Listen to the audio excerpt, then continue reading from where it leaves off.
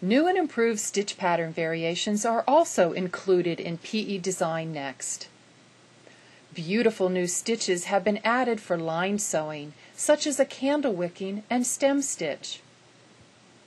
Have some fun with your designs by creating spiral floral patterns using this unique feature, and enjoy experimenting with the numerous shapes and sizes.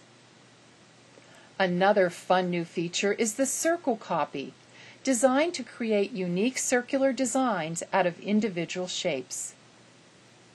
Mirror copy is another interesting feature.